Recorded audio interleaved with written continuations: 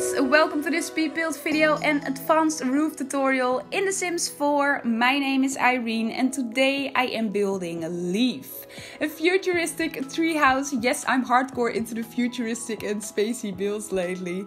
But this build is kind of different because it's completely based around using the roof tool in the game. So yeah, this is basically an advanced roof tutorial. I've been doing a lot of builds lately with a lot of roofing going on and different shapes and different techniques and methods that I used. And I got a couple of questions about it, especially on Instagram, so I thought it would be a cool idea to make a build completely based on that roof tool, and in that way I could give you guys in this video some tips and tricks. I could share some build techniques, and the most important thing, I found a method how to remove walls underneath the roofs. You know, when you place in a roof you always have that wall underneath it, the basic shape of the roof. Well, I found a method to remove it, especially very easy to use when you want to do a tree house. Of course, all later on in this video.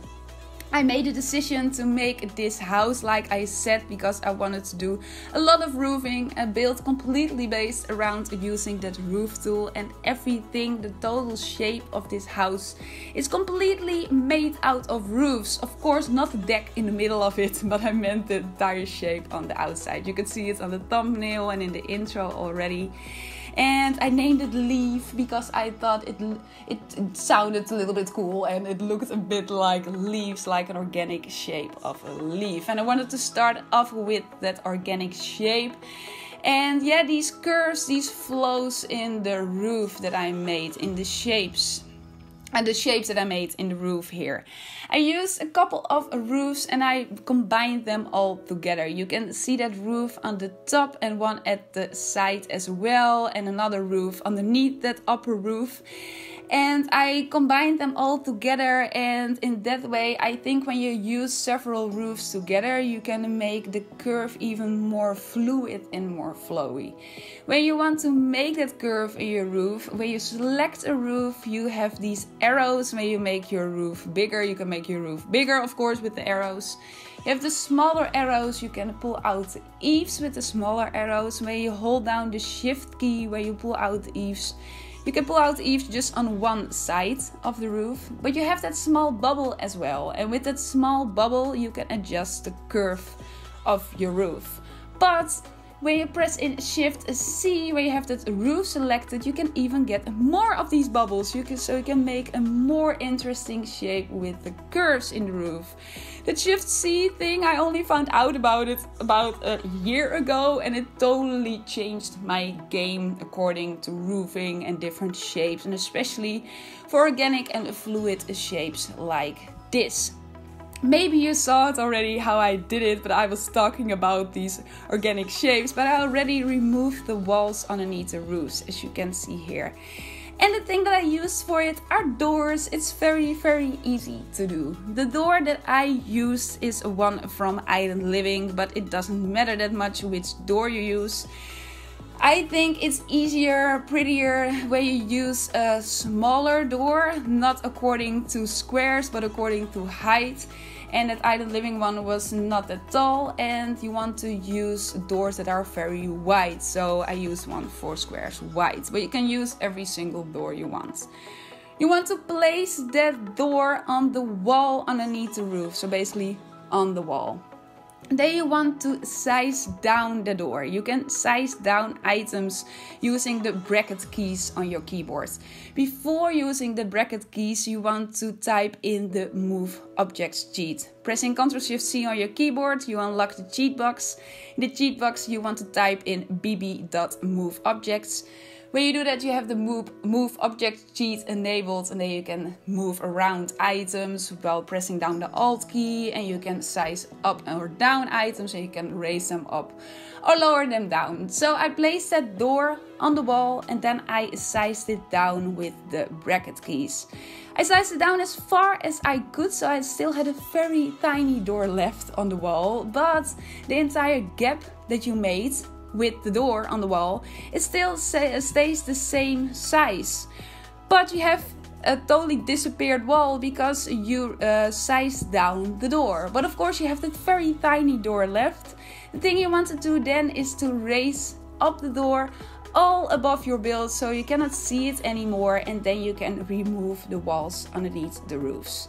Of course you have that very small floating door all above your build, so it's very easy to use when you want to do a tree house like this, because you have a tree above your house, so you can place the door just in the middle of the leaf so you really cannot see it anymore.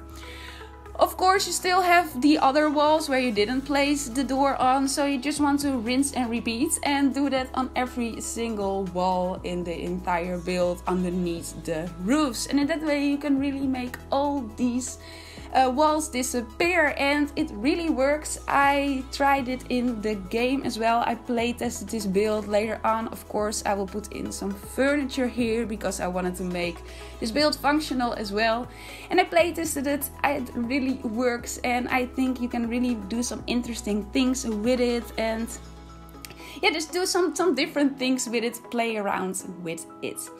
Another method that I use here, as you can see, I have a curved roof underneath the house. It's on a totally different height than all the other roofs that I've placed in here.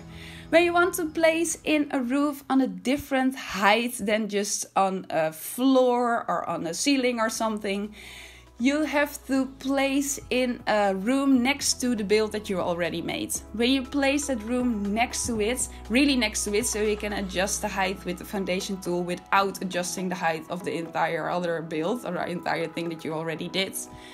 You really want to place it next to it, like I said, and then you can place a roof on top of it. With that foundation tool you can lower the entire thing down or raise it up, of course, and in that way you can place the roof at the perfect height where you want it. You can see it right here. Then when you still have that room there and you want to pull out the roof because you raised it up or lowered it down and got it at the perfect height, when you still have the room there and you want to pull out the roof and place it underneath the other thing that you built, you have that conflicting block clusters. It is impossible, but when you remove the room that you made where you placed that roof on, when you remove that room, this roof is still on the perfect height, and you can pull out the roof and really place it underneath the build that you already did. And in that way you can place different roofs on different heights.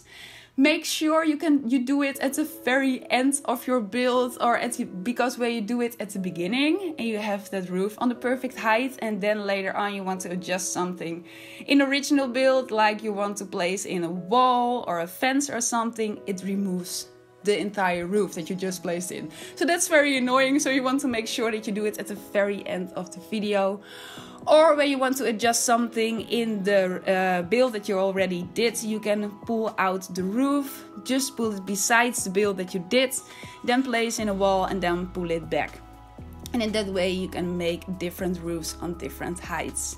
I really hope I made a bit of sense. It's my first tutorial. I did one kind of before about how to make waterfalls, but it was at the very beginning of my channel, so I still had a lot to learn then. But I really hope I made sense a bit. If you still have some questions about roofs or about methods that I used, please let me know in the comments down below and I will make sure to answer them for you.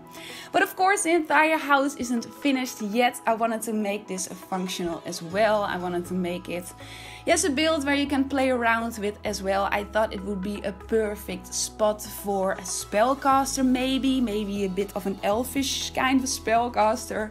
If you have the Realm of Magic pack, of course, or maybe an alien if you get to work, or maybe you have some different gameplay ideas for it. And that's why I wanted to make it functional too. So of course I placed in a very small kitchen so you can cook there. I placed in a mini fridge because a very big refrigerator, it just looked a little bit strange.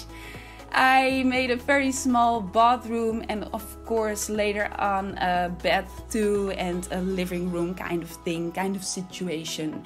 And a couple of these items I placed underneath the roofs where normally these walls would be, that I just made disappear with placing in the doors like I just explained. And it really works, like this bed that I just placed in. Normally the walls underneath the roof would be here, but now I placed this bed in it and your sim can really enter it, so that's a very easy method to use. So I really hope you had something with this video, you can do something with it, I wanted to say. And yeah, we're almost at the end of this video already, so I wanted to round up. I hope you will have a good weekend if you watch this on the day that I upload this on Friday. I hope you're all doing okay in these strange times. I hope I could distract you a little bit, make your day a little bit better. I hope to talk to you soon next Monday with my next video. And if you haven't subscribed to my channel, please do. I would really appreciate it. I try to do a lot of different things to keep you inspired for your own builds, but I love talking about different building techniques and methods and tips and tricks that I used as well. So if you like that, please subscribe. We're onto the screenshots already, so I'm going. Have an amazing day. Goodbye.